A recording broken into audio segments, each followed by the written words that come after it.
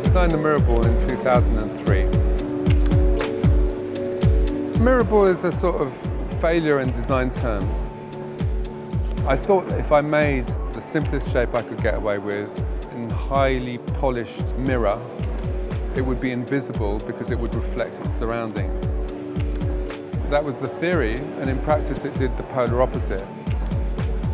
What it did was to be very much a focal point of a room, almost a blingy object in a way, but it probably made a more successful object commercially as a result. So that's a lesson for all designers. Sometimes your biggest failures could be your biggest successes.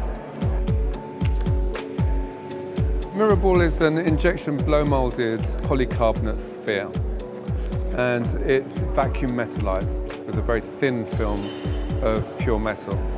So it's a technique that's used a lot in optics, particularly in things like sunglasses, astronauts' helmets and things like that. It was a product that we launched in year 2 of starting my own label. We were a very small company at the time, and it's really been the foundation of the business, and it was the one that really took off.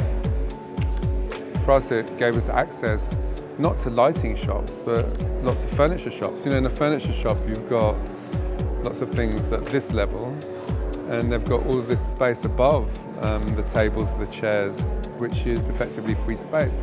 So I think we accessed our distribution in the beginning by just inhabiting the lighting space in furniture shops, which is kind of an interesting way of going about it.